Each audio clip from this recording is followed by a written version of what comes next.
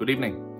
My name is RJ City, and this is RJ Reads Wrestling Books. Tonight, dear readers, I am reading from a book that chronicles career successes, but also personal development, along with sound advice for your body, mind, and overall wellness. I am, of course, talking about Making the Game by Triple H, which is the pen name of Hunter Hearst Helmsley, which is the pen name of a guy named Paul. This is the front of the book here, as you can see, and the back here, no words, but I guess none are needed. The passage I will be reading from tonight is one that we can all relate to because we all struggle with it. That, of course, is eating on the road and your daily diet plan. But first, a brief disclaimer. The author of this book is not a physical therapist nor a dietitian, and the ideas, procedures, and suggestions made in this book are not intended as a substitute for the medical advice of a trained health professional. All matters regarding your health require medical supervision. Consult your physician before adopting the suggestions in this book, as well as about any condition that may require diagnosis or medical attention. The author, World Wrestling Entertainment, and the publisher disclaim any liability arising directly or indirectly from the use of this book. So we begin. Eating on the road.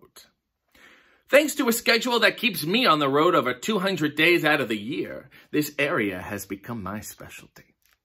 Charles Glass and one of his partners, noted nutritionist Mike Watson, have given me so much valuable guidance related to eating, but none may have been more important for me than their ability to get me over my fear of fast food.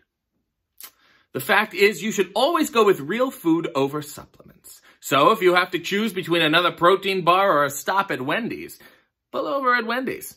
Just be careful of what you order. Chances are, even if you don't have a travel schedule like a WWE superstar, you often find yourself out on the road hungry, searching for something to eat. If you know what you're looking for, you can pretty much find something decent to eat at most popular roadside stops. Gas stations or 24-hour convenience stores. Buy yourself a big tub of yogurt or a half-gallon container of milk. Supplement that with a package of nuts and a bagel, and you're in business for the next 3 hours. McDonald's or Wendy's, Carl's Jr., etc. Buy 2 grilled chicken breast sandwiches and throw away one of the buns. If they run out of chicken breast for some strange reason, order 2 double cheeseburgers and throw away one of the buns. This isn't the best source of protein, but it will still give your body what it needs for the next few hours. Subway. You can get a turkey and cheese sandwich with double meat and have yourself a solid meal here. Subway actually has the double meat option on the menu, so take it every time. Keep your protein high and moderate the carbs. That strategy has been instrumental in my most significant physique changes over the past 5 years. It's not so much the fat content, but the carbs you need to worry most about. Denny's. We're talking about the only place in the Northeast that has been open late at night since I can remember. I'm so tired of Denny's, in fact, that I'm willing to drive an extra 5 miles to the next exit, even at 3 a.m., just to see if I have other options. If I can't avoid it, though, there are plenty of good protein choices at Denny's. Egg whites, steak, chicken breasts, and whole eggs. Ask them to cook the eggs without oil and to steam rather than fry the hash browns if they can. If not, don't sweat it. On a plane. Oh yes, the most difficult spot to find a healthy food choice. And most times you're not going to. That's why I'll usually put 2 or 3 sandwiches in a Ziploc bag and bring them with me on a plane. If I'm already on the road before the flight, I'll order a few turkey sandwiches from room service and pack them away. I bought a specially designed briefcase that combines both of my necessities, eating and doing business, into one handy bag. It has a cooler compartment complete with insulation built into it. Like most of your diet routine, this is all based on planning.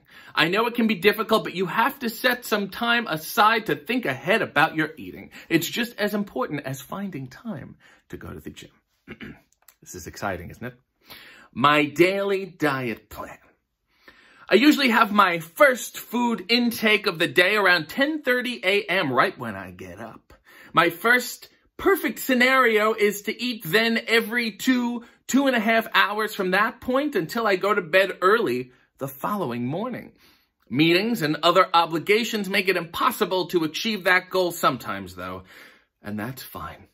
But I draw my limit at 3 hours. I'll do whatever I need to make sure I don't go longer than 3 hours without eating. This schedule means I'm usually getting 7 food intakes a day. I like to alternate between protein shakes and real food, so every day I'm pretty much going through 4 protein shakes and 3 meals, or vice versa. One of the problems I have is that there comes a point when I just get tired of eating. I get sick of food and I can't take in the amount of calories I need. I make up for this by adding essential fatty acids, or EFAs, into my protein shakes to up my calorie intake every day. But there are other reasons why EFAs are important to take. Let me try to explain this without getting too scientific for you. Have you ever heard anyone talk about good fat? They were talking about EFAs like omega-3 and omega-6. These fats are considered good because they provide support to so many of your body's systems: cardiovascular, reproductive, immune system, and nervous. They all benefit from EFAs, but the body can't produce them. That's why it's important to make sure you're getting enough of these EFAs. You can certainly get plenty in some of the foods you eat, like salmon, avocado, and nuts, just to name a few. But it might not be a bad idea to pick up some flaxseed or borage oil at your local health food store and drop it in your protein drinks to make sure you're getting the proper amount of EFAs. Meal number 1. I prefer a milk and egg protein shake to whey in the morning, but milk and egg isn't as easy to find. The difference is that milk and egg protein is a time-release, slow-to-process protein source, while whey powder burns much faster through the system and is best suited for post-workout meals. Meal number 2. This would technically be considered my breakfast. It's a couple of chicken breasts, 6 whole eggs, a large serving of oatmeal, and fruit juice. Meal number 3. My second protein shake of the day, and once again with the addition of EFAs. Meal number 4. This is my pre-workout meal. I usually have 2 or 3 chicken breasts, 2 or 3 servings of rice, and 2 servings of vegetables. Meal number 5. This is my post-workout shake, so I'll usually go with a whey protein shake here. I want something that is high in protein and low in simple carbs. Meal number 6. My final actual meal of the day. I go with either a large steak or a couple of pieces of fish. I'll have smaller portions of rice and vegetables with my meal and add a salad. Meal number 7. Right before I go to bed, I have a milk and egg protein shake because it's the longer lasting protein type and it's the best one to go with before bed to make sure your body is getting what it needs throughout the night.